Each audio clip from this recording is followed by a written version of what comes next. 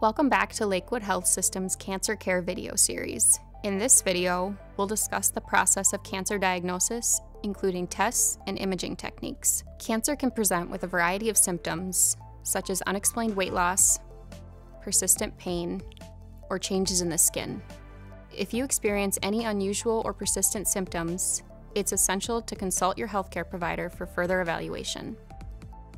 Blood tests can help detect certain substances, called biomarkers, that may indicate the presence of cancer. Although not definitive, these tests can provide valuable information to guide further diagnostic steps. A biopsy is a procedure in which a small sample of tissue is taken from the suspected cancer site. This sample is examined under a microscope to determine if cancer cells are present and to identify the cancer type and grade. Imaging studies, such as CT scans, MRIs, PET scans, and ultrasounds, provide detailed images of the body's internal structures.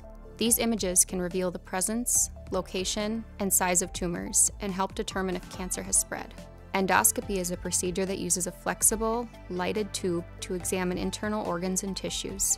It can help identify abnormal growths and take biopsy samples from hard-to-reach areas. Once cancer is confirmed, your cancer care team determines its stage and grade. This information helps guide treatment decisions and estimate prognosis. Thank you for watching this video on cancer diagnosis from Lakewood Health System.